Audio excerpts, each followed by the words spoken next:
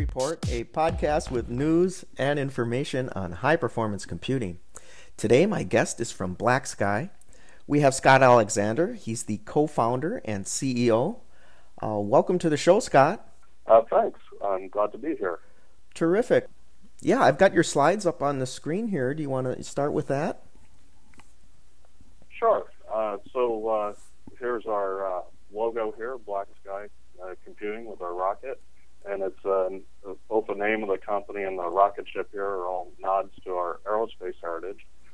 We, two of the three co-founders, work for an aerospace company, SpaceX, and they were very frustrated with, finding a turnkey high-performance computing solution where the hardware was optimized for high-performance computing, was also cost-effective, had the features you need for HPC, but not the ones you don't need for HPC, and also a frustration that there was no good cloud high-performance computing service out there on the market.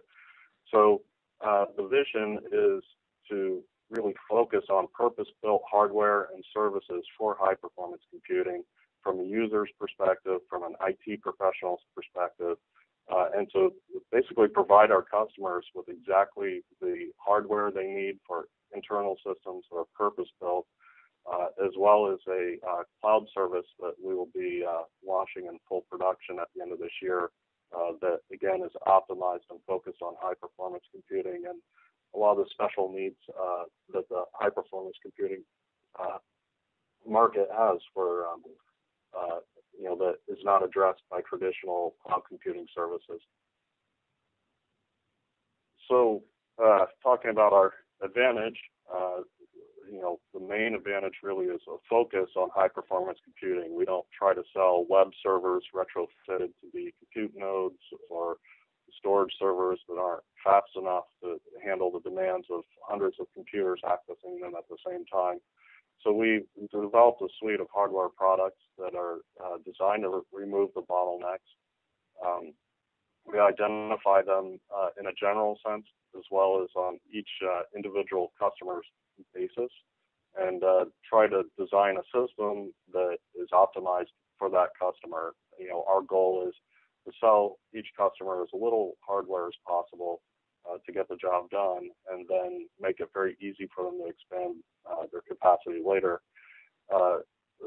We've recently had a showing at SIGGRAPH, and we found, especially with a lot of the smaller visual effects houses, that there are people that don't fully understand the IT needs of high-performance computing, and they buy a render farm, and their render nodes are running at 30% capacity because the bottlenecks the storage.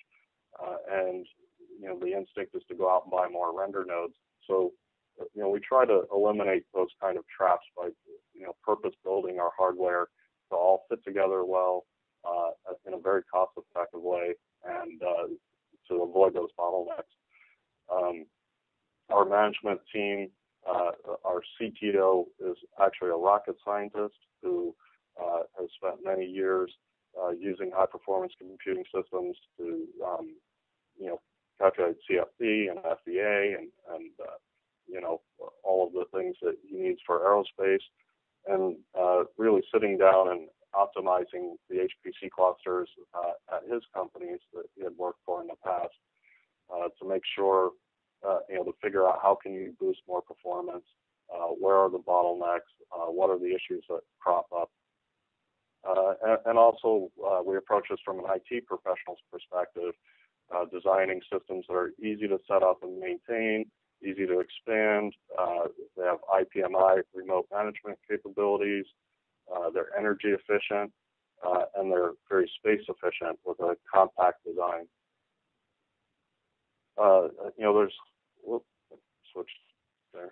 There's a lot of applications and markets for high performance computing.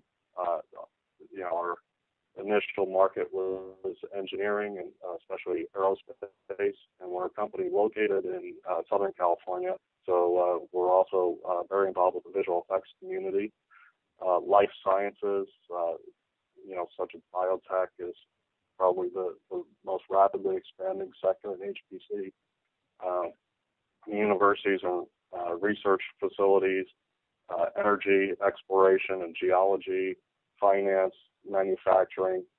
We're finding that many different industries in science are constrained to how much compute power they have available to them, and that it actually affects how quickly they can get things done. And so part of our goal, which I think is right here, is a vision of the future. There's, with the hardware sales, a big part of our vision is maximizing performance for the money, optimized and fine-tuned for each user, state-of-the-art architecture, making sure people understand the benefits of high-speed network fabric, for example. All of our hardware is designed to work on QDR InfiniBand or 10 gigabit Ethernet.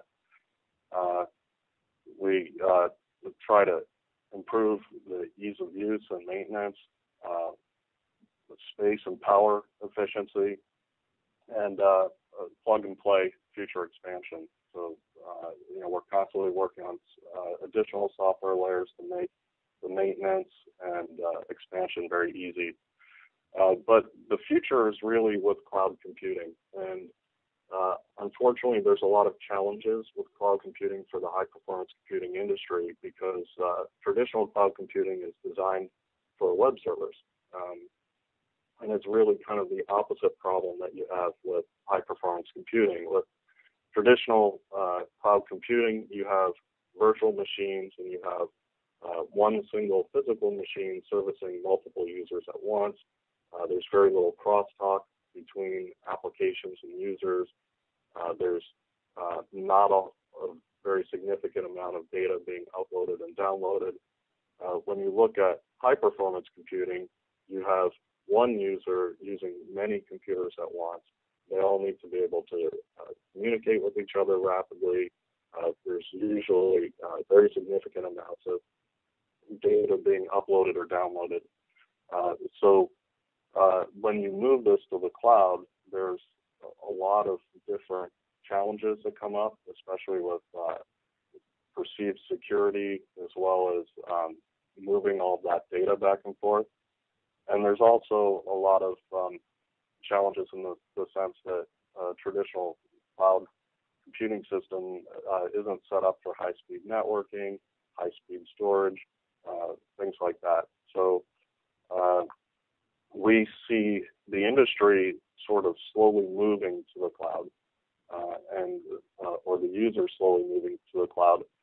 And really the immediate challenge or the immediate need for users out there right now really fall into two categories. You have very small users of high-performance computing that either don't have the IT expertise or the budget to set up a cluster in-house, or you have traditional HPC users who have burst in their load, and everybody seems to have these peaks and valleys in how much compute power they need. So when they have a deadline and suddenly they need twice the capacity that they had before, or even just a 50% increase in capacity, they have the challenge of, do we go out and buy a bunch of computers for a high-performance computing cluster, use them for 2 months, and then let them sit for the next 8 months while they depreciate, or is there another solution? And so we see probably the next step in cloud for high-performance computing will be people bursting their excess capacity or their peak load to the cloud instead of having to go out and buy hardware that they'll just use for a couple of months and then put on the shelf. So part of what we're working on in our cloud service is to integrate our cloud offering with people's internal resources so that it's as easy and seamless as possible to burst their excess capacity onto our cloud. But again, this is under development, and this is kind of a peak of our vision of the future. So Hyperion is the main building block of our product line. It's been in service with customers for a little over a year now. It's 10 dual Intel Xeon 5600 series blades and a 5U chassis. So we're fitting basically two compute units per U. We can handle up to the 5690 CPUs, so that's something that is fairly rare at this density, but we have some pretty interesting cooling solutions, so we can get that maximum performance for people if they need that. And each individual node is a fully independent processor, so if a power supply goes down, you only lose one node. Each node has a QDR InfiniBand port on it, which we also provide an adapter, so that can be 4 10 gigabit Ethernet ports as well for people who are on Ethernet. Up to 96 gigabytes of RAM per blade. It's very efficient, very over 90% efficiency on the power supplies. So it's a very compact, very efficient, very cost-effective design that's very easy to fit a lot of compute power into a small amount of space. And we also make it easy for the customer by pointing out various configurations that make sense.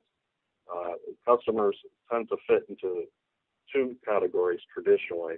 One is the customers that have cheap software, and they tend to want maximum value for their dollar or maximum performance per dollar in the hardware. The second type of customer has extremely expensive software, think aerospace industry, for example, where they just want the absolute maximum performance per core because the cost of the CPU is insignificant compared to their software licenses. We're finding, though, that there's a lot of people out there that are starting to be constrained in capacity by how much electricity they actually have to their building. And these are especially people that are trying to keep their high-performance compute facilities in their office space rather than at a remote data center. So we also offer advice or configuration on how to maximize your performance per watt. So that I think, especially as people start thinking more about green technology and they start reaching these limitations as to how much they can expand based on power, I think this is going to become a pretty important metric in the future.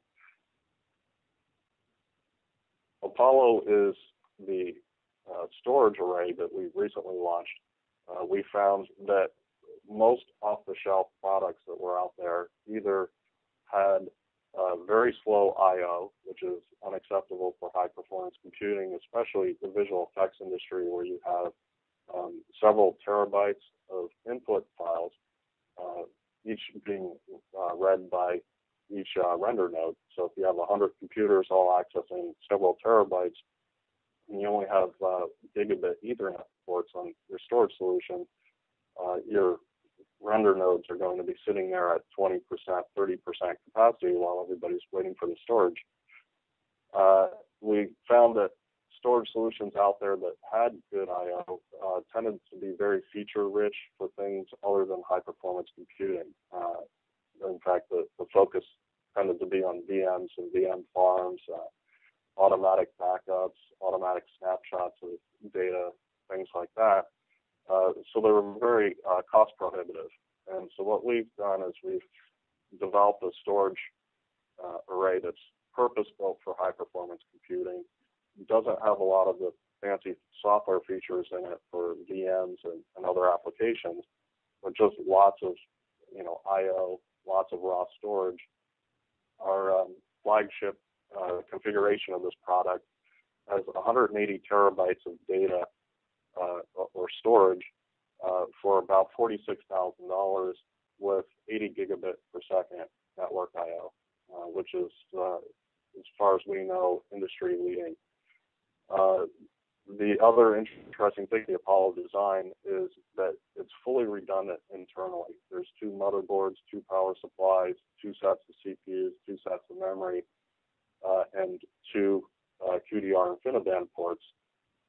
So if you only have one Apollo unit, you can configure it to a fully mirrored configuration. So now you have half the amount of storage that you did before, but if any single component fails, there's no interruption in service. And this is really important, again, for high-performance computing, especially because if your storage array goes down, all the nodes that are using it are down too. So part of our focus was to add enough redundancy into the system to minimize potential downtime.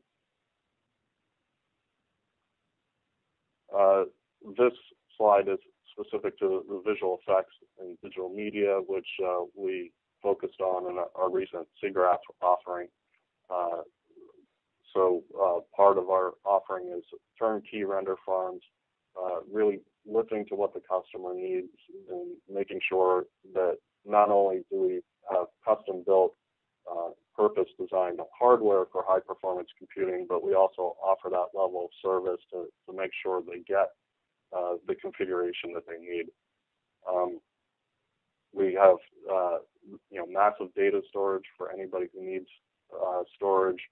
We have compute nodes, for render farms or any high-performance computing system. And we also offer extreme high-performance workstations that are essentially a compute node on your desk.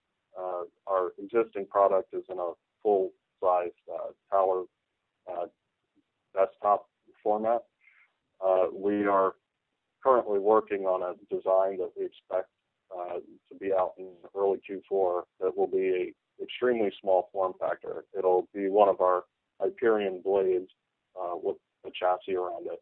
So we're really excited about that and looking forward to it because it'll essentially be a mini desktop computer or sort of a very small tower form factor with dual Xeon processors, up to 96 gigabytes of memory, very high performance video card, like an NVIDIA Quadro card that's optimized for CAD, CATIA, visual effects, that sort of thing.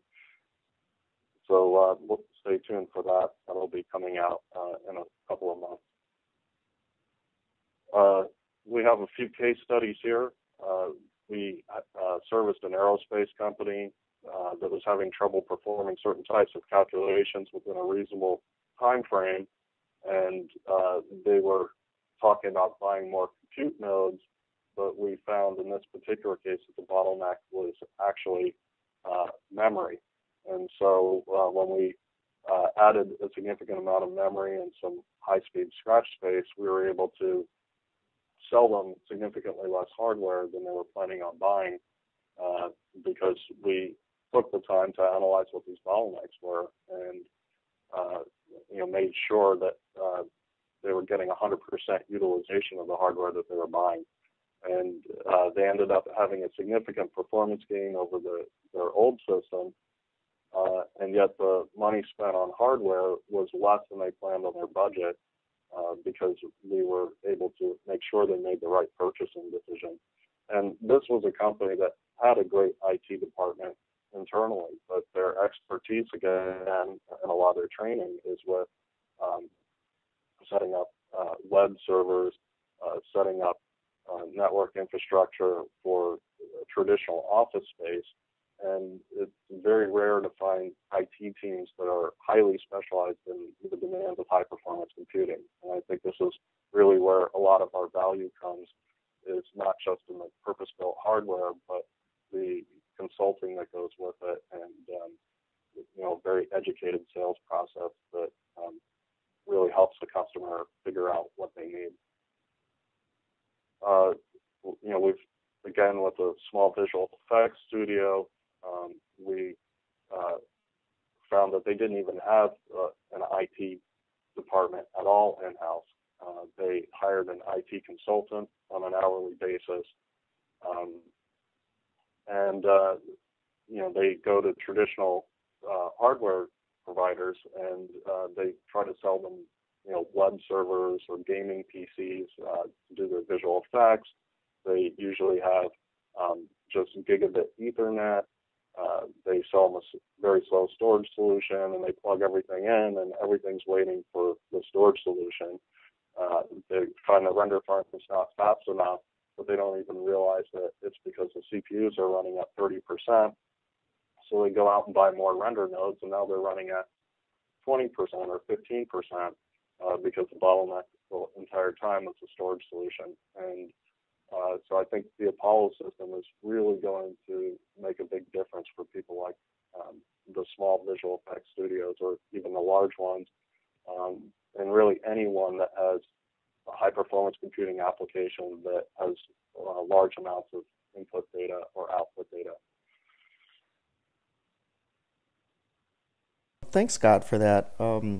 Just kind of putting on your CEO hat here, looking at this from the outside. When you guys approach a market with purpose-built hardware, are there any drawbacks from your standpoint? I mean, are you limiting yourself to a very segmented market? Well, I think, it would be somewhat foolish for us to go against Dell and HP in a sort of general generic market. And what we realized is that while high-performance computing is a very small sort of niche market, it's still $10 billion a year in hardware sales alone. So it's certainly big enough to support a pretty decent-sized company, and it's a very neglected market, in our opinion. Really what you see out there right now is either large hardware manufacturers that try to create systems that are good at doing everything, but not great at doing any specific thing. And that's especially true for high-performance computing.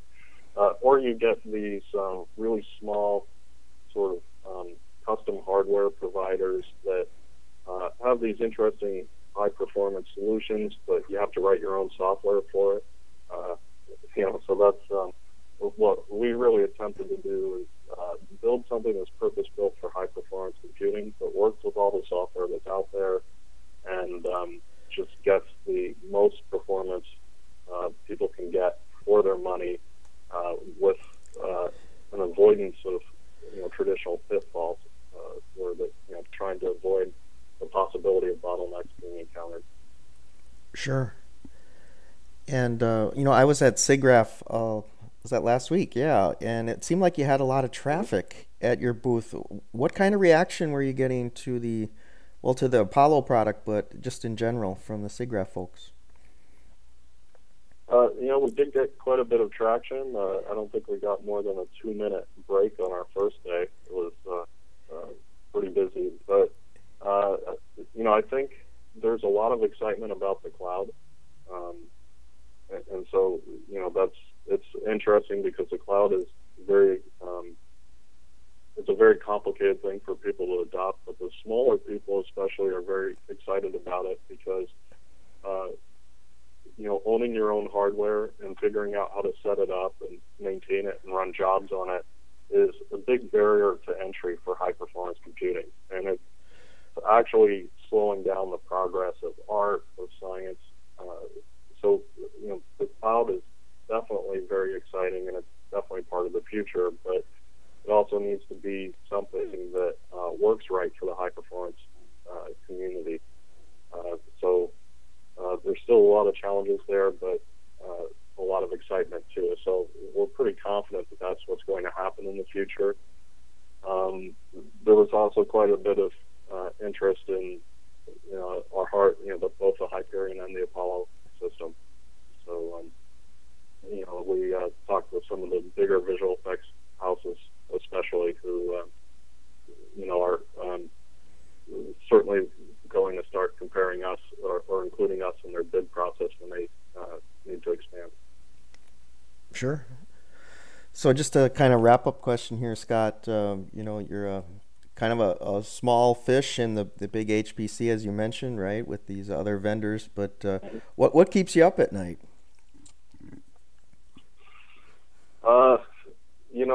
A lot of it is the biggest thing that I worry about is just how much there is to do. But it's kind of a good thing too. We started out with a focus on the cloud. Then it became apparent that it was going to be kind of slow for the cloud to be adopted because of many challenges. File I/O is a big challenge. Another big challenge is with traditional cloud computing, you set up an instance and you get a Linux prompt, and your average web admin who's an IT professional says, okay, this is great. I know how to set up all my software on this Linux prompt. But you give that to an artist or a biologist or even a rocket scientist, and they're like, what is this Linux prompt? I just want my job to run. Yeah. So there's an enormous software layer that needs to be built on top of whatever cloud solution is going to be out there for high performance computing. And people want not just lots of compute capacity, but they want it to be easy, and they want very little commitment. They want no significant upfront cost. So there's a lot of both business challenges and technical challenges. But for a small company like us, that's actually really good, because it means that the big players out there aren't going to get it right away, and they don't have a significant advantage over us. So, we actually put a lot of our time and resources into developing software and working on the cloud project. But in the meantime, we're very happy to be selling people this purpose-built hardware. And I think that, as the market slowly transitions from everyone owning their own to it all being in the cloud, we're well positioned for either one of those scenarios, as well as sort of a gradual transition between the two. Well, terrific. Well, hey, Scott Alexander, CEO of BlackSky Computing. Thanks for coming on the show today. Well, thanks for having me. You bet. Okay, folks, that's it for the Rich Report. Stay tuned for more news and information on high performance computing.